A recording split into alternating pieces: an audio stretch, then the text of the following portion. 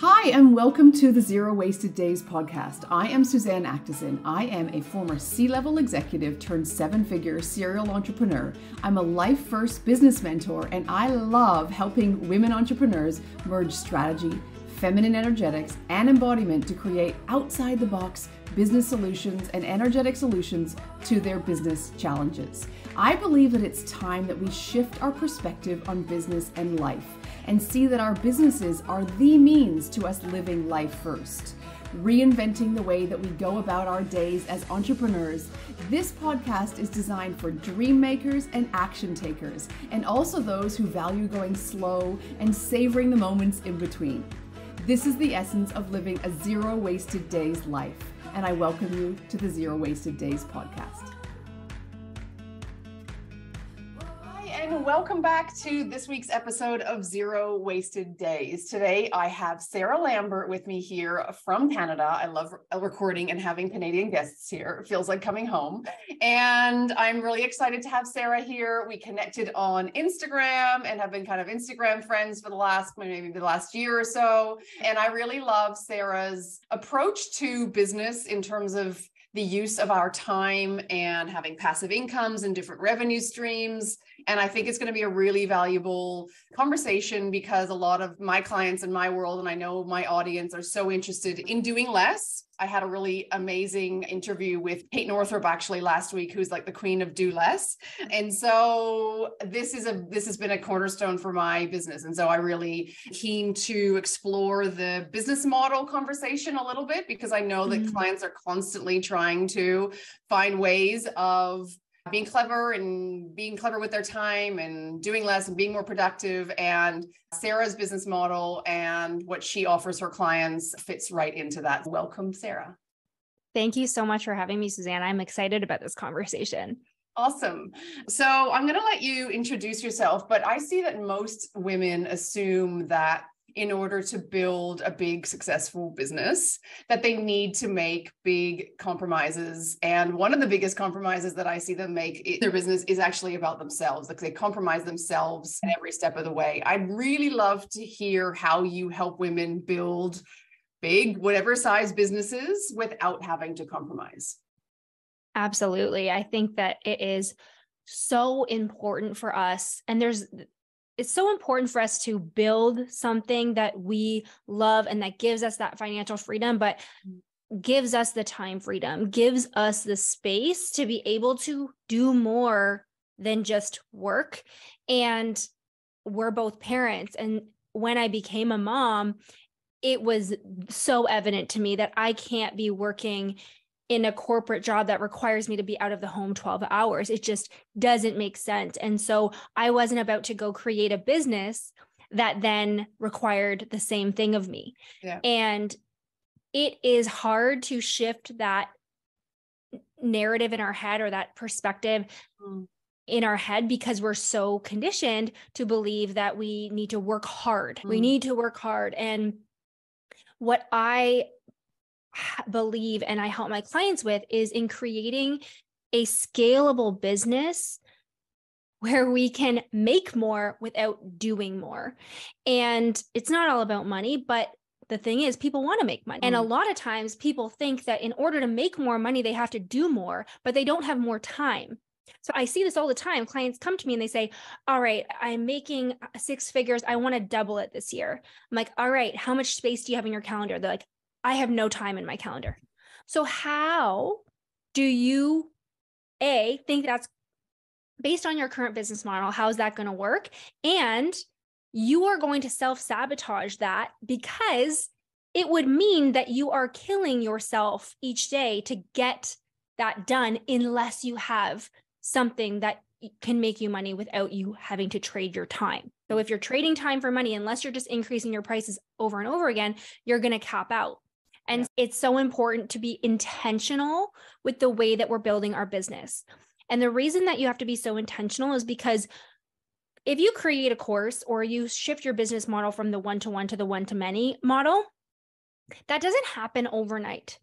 And you actually have to invest some time and energy and often money before you're even seeing the results. But as long as you know that the things that you're doing today, the projects you're working on, the shifts that you're making in your business are getting you closer to where you actually want to be, not where it's going to make you more money this month to have your biggest cash month or whatever random milestone people are talking about on Instagram. No, what do you actually want? What are your values? And are the actions you're taking today getting you closer to that? Yeah, I love that. And it is so true. I had a client when she first came to work with me, she said, look at my calendar. And she sent me a screen grab of her actual calendar. And it was almost like an award. Like she felt good about the fact that her calendar was just back to back to back. And I was like, we need to look at this because, you have no space in your calendar for anything, let alone with what I do and trying to put themselves first. But it's how we're conditioned, right? It's how we've, especially through corporate. And I'm the opposite, where I'm like, the more spaciousness I have in my calendar, the prouder I am. I'm like, heck yes. Totally. And I do notice myself when you are at a family function or you get together with friends, their question is always, how's work? Are you busy? And as an entrepreneur, I know that what they're asking is, if I say, no, I'm not busy, that actually means I'm not successful. And it's because we've equated busy with successful. And so I've had to stop and say, no, I'm not busy. Business is doing amazing, better than ever. And I'm not too busy. I'm good. So good. I have more space in my calendar than ever. And it's actually, I notice the discomfort that comes in, okay, Sarah, you're wanting to prove, oh yeah, so busy, booked out. That's not the business I'm building. And I'll say that, I'll say, oh, my business model is actually all about helping people make a full-time income on part-time hours. Yeah, I'm busy, but I'm not busy. Yeah, that's so good. And time really is the most valuable thing that we have. And I think that's something obviously that we wholeheartedly agree on. So as we come into a season, we are recording this in June 1st, coming into June, summer. Tell me how you're going to structure your business and execute on your own strategy while having maybe your kids around more, at least wanting to enjoy them and through the summer months. Yeah. To be honest, it's not a huge shift that I have to make because I have maybe 6 hours of client calls a week, and I have more calls for my own personal development than I do with my clients because I can serve 40 people on one call. And so it doesn't feel hard to me. It doesn't feel overwhelming. A few years ago, not even a few years ago, a year ago in February, I did have to stop and take a look at my business because what I do also want to say is this doesn't happen overnight. Like I mentioned, it takes the intentional decisions and it's not going to happen overnight. Yeah. And the first few years of your business, even though you may be building a more passive, spacious business, it takes time. And I had to do certain things and invest the time then to create the space now. So I'm able to now be reaping the rewards of the investments I made for the first few years of my business.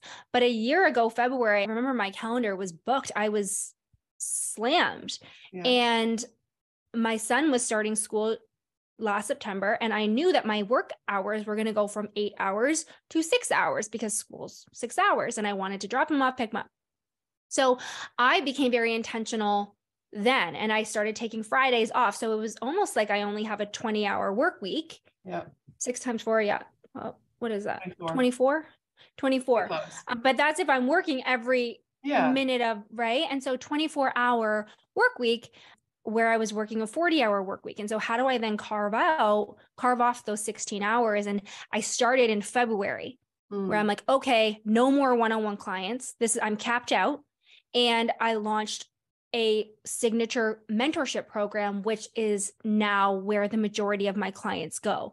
And so it took months. And now a year later, I am so grateful for that because my calendar is so spacious. So going into the summer, I don't have to worry. Of course, the kids will be around more. I may not have as much time to go golfing and to the spa, but my business, I'm not worried about at all. Yeah. Yeah. So you've already set it up and I know you have, what do you call your Fridays? Fuck it Fridays or something like that. Fuck off Fridays. I just fuck off and do whatever I want.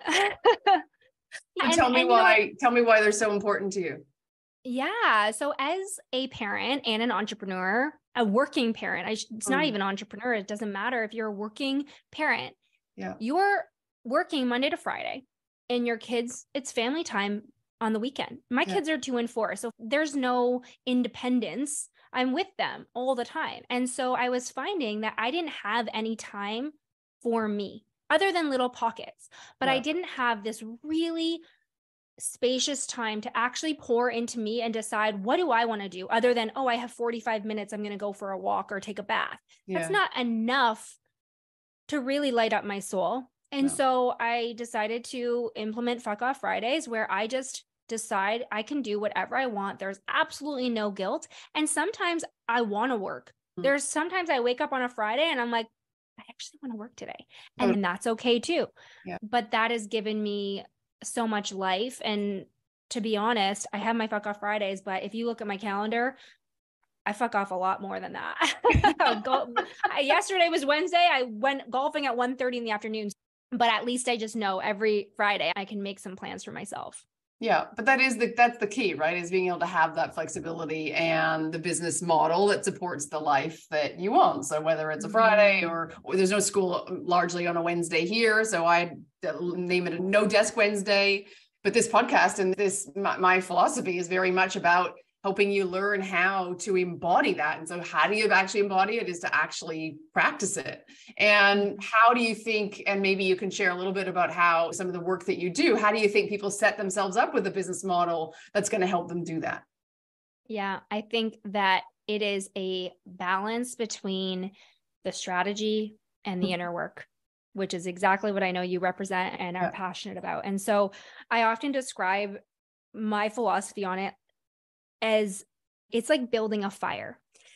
You need structures and strategies, just like you need sticks and kindling to build a fire. So if you're building a fire, like building a business, the sticks and the kindling, that is the structure. You need that. Otherwise, the fire will just die out.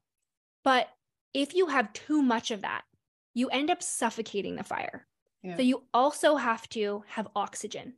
And so masculine structure, strategy, the sticks, the feminine, the air, the oxygen. So that is just as important.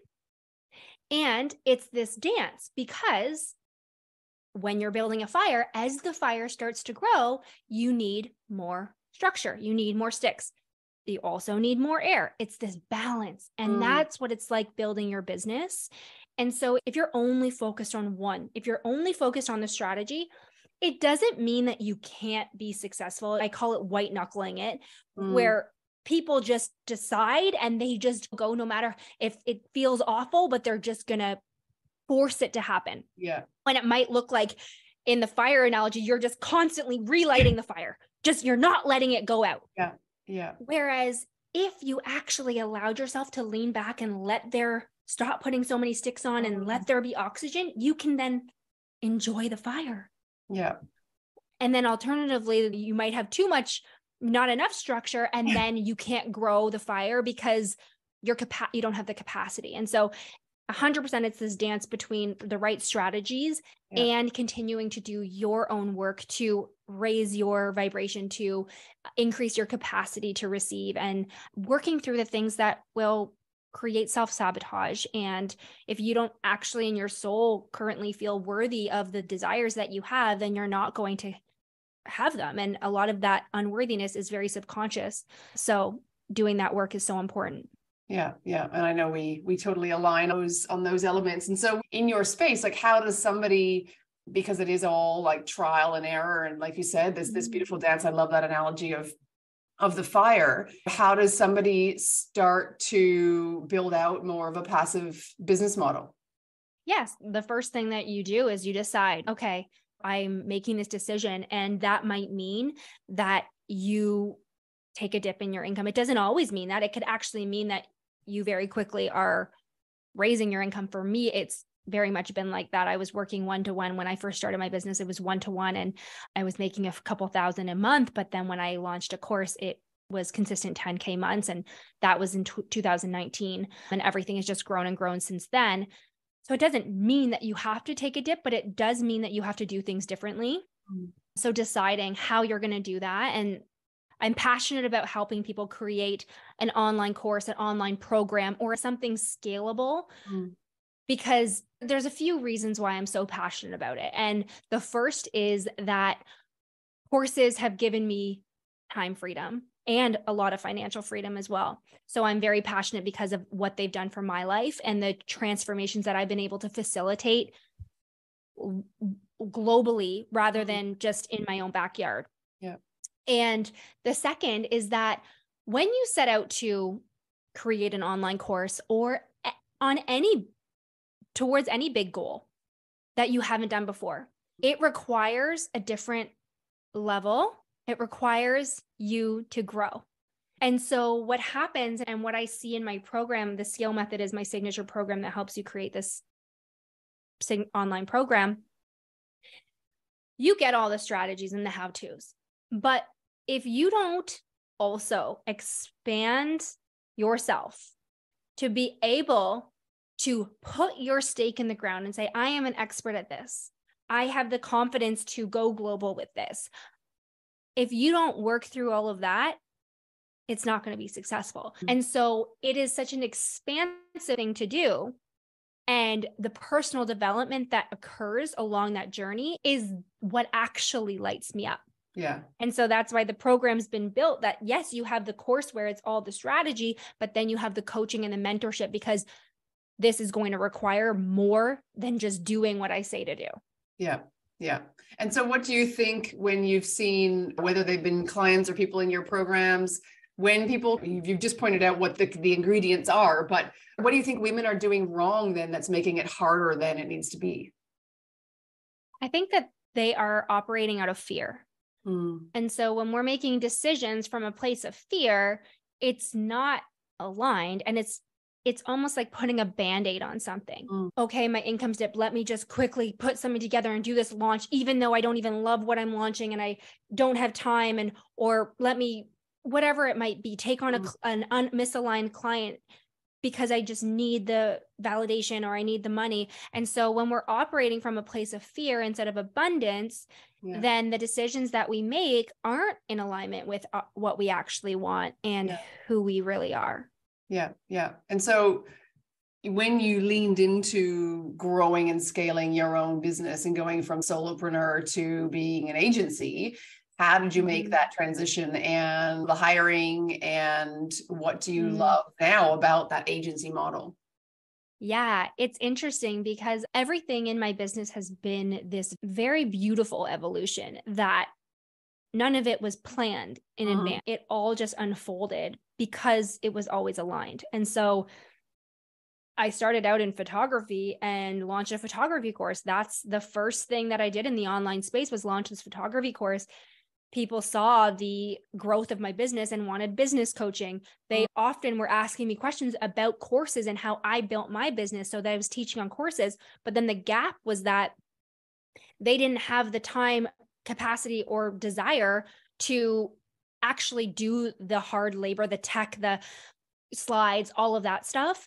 And so people were asking if always, do you have recommend a VA, or who can help me with this, or the tech is that. Organically, I was like, you know what? I can pull together some people who can help with this. And all of a sudden we have this agency where we help people with all of that heavy lifting. And my girlfriend said it perfectly. She said, because I received a few big clients beyond anything that I had ever anticipated or done before. And I said, should I take this all on? And she said, yes, it's called building the rocket ship on the way up. And I love that because it's the saying, build your parachute on the way down. That's what I used to say, but I'm like, I love that. Like, we're soaring, we are on the up. Yeah. And trusting yourself to figure it out. Yeah. And so that's all it was. And I have a very lean team. I have 3 or 4 people, depending on the month, all contractor. And so it wasn't any huge headache. It gets to be as simple and as easy as we want. Yeah. And the reason that I have really fallen in love with the agency model is because it's also a form of passive income, because I'm not doing the work. Yes. Yeah. Yeah. Yeah. It's a key way I see for so many of my clients. It's it's that leap, right? It's that like the courage and the bravery to go, okay, but there are ways to do it that are not all that risky, and you're not have a salaried employee or anything like that, and makes it feels more daunting than it actually might be. Absolutely. And when we don't know how to do something, we make it out to be very scary and hard in our minds. And then as soon as we actually start, like I always say, or I always tell the story about how the first time I launched a course, it took me 3 years to create. The second course took me 2 weeks. And this is the same thing with my clients after my program 6 months. And when they launch their course, their next course is out in a month, so it's that doing it the first time will feel a little bit more uncomfortable, just like anything. But once you do it, you've passed the test, you've gotten to the next level, and it's not going to be hard like that every time. Yeah. And so the courses that you help people build out, do you just recommend self-paced courses, or does it depend on the program, the person? Yeah, I'm very much about creating the most transformational program and also being in alignment with how you want to show up and how you want to live. And so I had a call with someone yesterday and I just need this to be 100% passive. And I was like, that's fine. We position it and our promise is going to be slightly different than if she was like, I want to have a course and I also want to mentor these people. Yeah. So you can create it any which way you want, but depending on the promise that you are promising, the transformation you're promising, you have to show up and make sure that you're creating something that is actually delivering.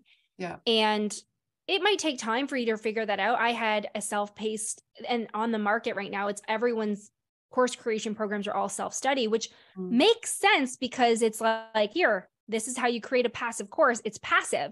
Yeah. But what I found was that it's not knowledge that people can't find. People could go figure out how to create a course, but it's the actual work that needs to happen internally, the mentorship, the accountability. That's what actually moves the needle. And so I shifted my program from a self-study to a 6-month mentorship, and the results have been incredible. And I wanted to do that. And so that works for everyone. Yeah. And tell me about some of those big results that don't make sense to people when people first look at them and they're like, that's not possible for me. Yeah. So I always say results that don't make sense because the results that I've had in my business don't make sense. For example, I have my accountant who will say, oh, wow, it's this old man, and he's not my accountant anymore. He was my husband's business accountant that has been with them for 20 years. So old school white man. And he would be doing my tax and he'd say, oh, wow, you're doing really well. This has got to even out, or you can't keep growing this fast. And I would say, I'm just getting started. And he would just laugh because I'm like, yeah, on paper, there's no 3% growth year over year or 10% growth. I don't have those lame growth metrics. It's what do I desire? What do I want to go for? Yeah. And so when you do that, you do create results that don't make sense on paper and don't make sense to a lot of people. And I think the way that I've been able to do it is through that dance of continually reworking and building based on the strategy that supports my business and growing on a soul level. Like that is at least 50%, I would say closer to 80% of the work that I do is on my own energetics and capacity. And it's also the most fun. So yeah, I agree. And I think that it takes bravery, but the more you invest in yourself in that work, the more you desire it and the more you can see how it really does unlock that kind of next level or more bigger dreams, or maybe that big dream is something that you want to do with your family, or it doesn't have to necessarily be an ego-centered financial. It could be, I want to do more. I want to travel more. I want to climb this mountain. I want to do things in my life. Exactly. And so some of the results that don't make sense for myself, it's been that I've been able to double my revenue year over year for the past 3 years without working less each year and continuing to double. And I launched my business when I was on maternity leave with my son. And so my son's turning 5 this July. My business launched 4 years ago in July.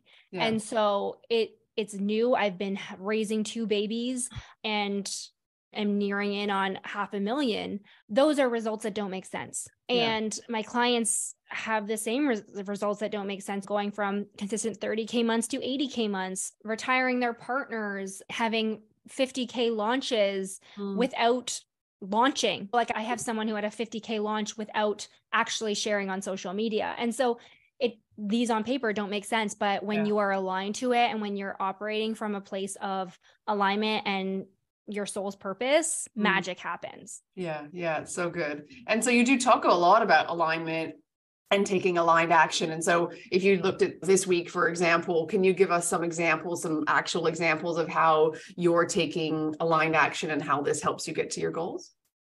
Oh, yeah. You're asking me this question at a very interesting time for me because there are some huge shifts going on for me personally, which are impacting my business. And it hasn't fully landed for me, but at the beginning of May, so it's June 1st as we record this, at the beginning of May, I started to feel no desire to be posting what I typically post on social media. And I actually went very quiet on social media for 3 weeks. And the reason was because I was like, I didn't want to consume anything. I was so sick of what I was seeing and what I had been putting out, and it wasn't aligned to me. And so I didn't force myself to show up. Now, I will caveat this by saying I have the luxury to do that because I have recurring revenue that doesn't require me to sell month to month. Like I haven't sold anything in months, but my revenue doesn't drop because I have high monthly recurring revenue. And so the aligned action for me was trusting what I was feeling, not understanding it, but saying, you know what? I'm not about to go put up some content that doesn't feel good to me just because I feel like I should. And so I let myself take that time off. And over the past week, yesterday, things started landing. I gave myself so much space to the point where my team was like, hey, Sarah, are you okay? Because I was just allowing, and there was resistance, 100%. My human was resisting the shifts. And suddenly things just started to become so clear through the support of the coaches that I have. Things were becoming clear and it's still unfolding, but the content that I've started putting out and that has felt poured out of me and felt aligned has shifted. Yeah. And I've not questioned it. I have no idea what it's leading to, and I've stopped questioning it. Yeah. I don't question it. It doesn't need to be this strategic post. What's the point? What am I selling? Yeah. No, I'm just speaking from my soul, and I'm trusting that the path is going to become clearer and clearer the more that I do that. And so that has been what's been happening for me over the past few weeks. And as I've done that, the light bulbs, the clarity has just been mind-blowing. My husband literally took a picture of me like this the other day because it was all dropping in. And so if we don't give ourselves the space, we can't then have those breakthroughs. So true. And it feels uncomfortable, isn't it? Like you said, like at first you're like, what on earth is happening? Because you don't know the steps. Yeah. Scary. Yeah, exactly. We don't know what it means. You want to hold on to the way it works, and it was, but that's actually not true to you. If it's not true to you anymore, then that's not going to work anyways. Yeah. And so that's been very interesting. And I know that you've burned things to the ground and started fresh multiple times. And so you totally understand that. I'm not saying that I'm burning things to the ground, but just recognizing that I'm not sure what's coming. And leaning into that kind of discomfort, but also maybe a leap or a risk taking. And that's how we create compelling and resonant content and resonant programs. Resonance is about like harmony, right? Like a frequency that matches what is desired by that client, that person, or those people that are going to be attracted into your world. And so if you're just pushing out like willy-nilly content, I haven't posted in a week, then you just create a quote or share something or whatever that doesn't come from your soul, then it's not aligned with who you are, but it's also not aligned with where you're going. No, not at all. I cannot. And I think that one of the things I love most about myself is if I don't want to do something, I cannot do it. And so there have been times in my life where this has not supported me that well. And I think that ultimately it does. But in terms of the way that society expects you to operate, and that's why corporate life wasn't for me, because like not today. And I just can't force myself, which I think is really just a reflection of my authenticity, which feels a little bit uncomfortable to say, but I was having that conversation with my husband. Is that's why people resonate, and people have reflected this to me before, because I do not know how not to be me and do what I need to do. Yeah. So good. So good. I know something that you share that I have to ask you a question about is that, and a part of your former life was travel, and a big part of it was, and has been for me. I would love to tell me about your climb of Kilimanjaro and what it taught you that you still apply today. Oh my gosh. Yeah, I shared this story about how I had dreamt of climbing Mount Kilimanjaro for years. It wasn't like a lifelong dream, but I traveled a lot after university for a couple of years. And when I met my husband, it was because a mutual friend set us up because he also had been traveling. Anyways, I won't go into that, but travel was a huge part of our lives. And we got married in 2015. And I always said to him, I'm not having kids until I climb Mount Kilimanjaro. But it was a huge expense to go to Africa and climb Kili.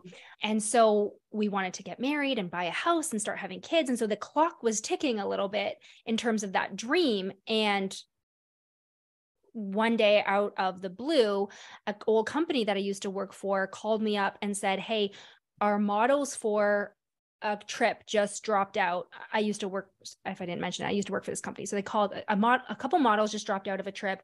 Do you think you and JP could fill in? And I said, we're getting married in 2 months. And we have our honeymoon booked. We've already been to Costa Rica this year. We're going to Jamaica later in the year. I don't have any vacation left, but like, where is the trip? And he's like, it's a month from now. We actually left June 1st, 2015. Oh my goodness. Oh, wow. Wow. 8 years ago today. So we cool. left. That's wild. Of course you asked me about that. Of so course. Aligned. And he said, so spoiler alert, we went. Okay. So he said, it's climbing Mount Kilimanjaro, and my jaw just dropped. And I'm like, oh my God, okay, I have to make this work. Let me get back to you. So I went into my boss's office and I said, okay, like G Adventures just called me. And they just told me that we get a free trip to Africa to climb Mount Kilimanjaro. Like, this would be like $15,000 for the two of us to do this. And I'm like, but I have no vacation. And my boss was amazing. And he said, don't worry, we'll figure it out. So good. And then called my husband and I'm like, oh my gosh, you got to get he works for a family company. And he was like, oh, I don't know. Same thing. We're away a lot. Yeah. We left June 1st. We got married July 25th. And this happened. We had a month to prepare. After we said yes, we had a month to prepare for this 8-day trek. Anyways, what that taught me was that when you believe that something is going to happen, and when you just focus on being a vibrational match for the things that you desire, you don't know how it's going to happen, and you don't need to know. The path will unfold and you can manifest whatever you want. And that was one of the biggest manifestations of my life. And then the actual trek was so life-giving, so life-changing.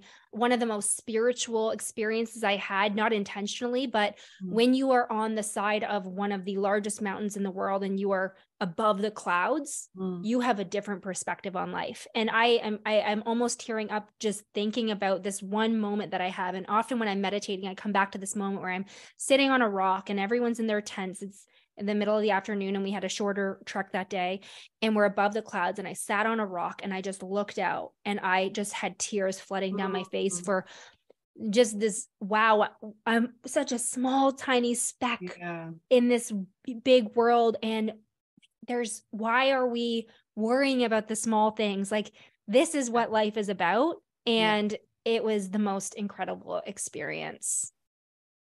That's amazing. You have to go and listen to, you just made me think of, I did an episode with Jill Wheatley, and it's in this week, and she's a friend we went to Laurier together. Go and listen to my podcast with her. This dropped on Monday.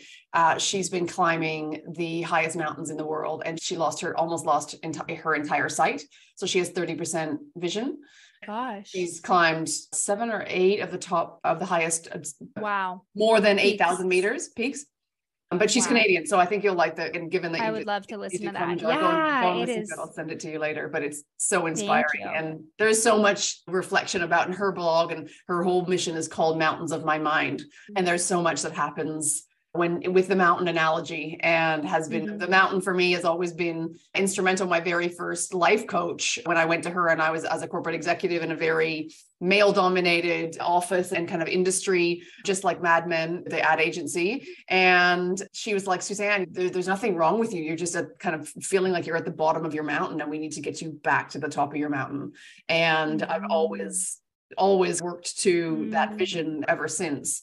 I love that. Yeah. And so my last question is continues on this topic of travel, because one of my values is travel and adventure, and integrating this into my life every year is super important to help me feel fulfilled and happy. And it's one of the things at the beginning of the year, or even when we finish one holiday, we're like, where are we going next? Home exchanges, we're always looking at all sorts of different things. And so I love to ask my guests what adventure means to you.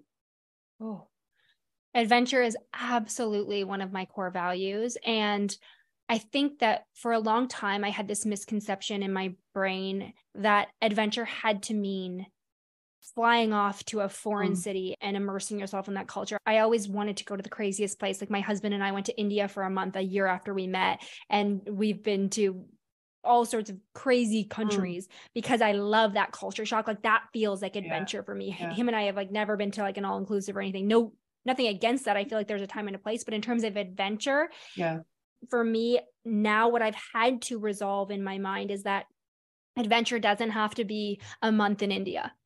It gets to be in smaller moments in our life. I have had to learn that because with two young kids who are in school and all of that, I find adventure. You can find adventure in every day. And I think that it's going to be different for everyone. And for me, it is doing something new that expands me.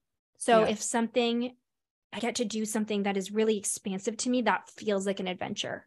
I love that. I love that. Yeah. Whenever we pack up to go, even if it's in a car to somewhere here in Europe, the visceral kind of feeling that kind of permeates around the house is palpable. I can feel it, and the kids adore it. And my son, my eldest, who's 15, is at that like tippy end of the high school. And he's been traveling on a plane from Australia back and forth to Canada since he was 3 months old. And incidentally, it's had such a big impression. He wants to be a pilot. Like these kind of things become foundational. My youngest doesn't want to go on a plane. Actually, he says he wants to be a farmer and a pilot, but I think he's just copying his older brother. But these are things that might be values of ours that can obviously carry on. But yeah, for me, it's a real, like you can feel it. And you're so right. With kids, people think that all of a sudden things are going to be like, no more adventure. We did a month in India as well, actually, on our honeymoon or our honeymoon. God. Yeah. Wow. We'll have to talk about that in another episode. But we could do just an adventure one. I'm sure we could talk for ages about travel and adventure. But yeah, so you have to redefine it for yourself. But even one of my guests that I interviewed, Amber Lillystrom, was like, I don't love international travel. It's about what's here, going out on her lake and things like that. So I just love asking that question, because I think it's just very, not just telling, but it's just nice to hear different perspectives. So good. Yeah, it is a feeling. And the sooner that you get to tap into what that is for you, the more adventure you can create in your life, especially if that's a value of yours. Like trying a new food can feel like an adventure. Totally, right? Ooh, totally. Okay. So good. Sarah, I really appreciated you taking the time today in your not busy schedule. And I hope that people can connect with you. Can you tell them where they can find you and what's going on in your world in terms of, obviously you talked about potentially new stuff or other things that are in the future, but tell them what they can do with you right now. Amazing. So I'm at the Sarah Lambert on Instagram, and I'm on there a lot other than the beginning of May. So that's where I love to hang out. But I also have a podcast where Suzanne has been interviewed as well, The Expansive Entrepreneur. And I really love being able to share my own journey and story and evolution, as well as having conversations with amazing entrepreneurs. So those are two great places to check out if you would like to connect more. Awesome. So good. Thank you very much. And we'll see everybody here the next time. Thank you for joining me for this week's episode of Zero Wasted Days. I truly hope that you found it to be valuable and inspirational as you create and you grow your own business and work towards living more life first. I would love you to subscribe, to like this video, and of course, if you have any comments, drop them in here below. Also, if you tag me on socials, I would love to get to know you. I love connecting with my audience, so be sure to tag me at Suzanne Actison or at @0wasteddays_, and I will see you inside the DMs as well as here for the next episode next week.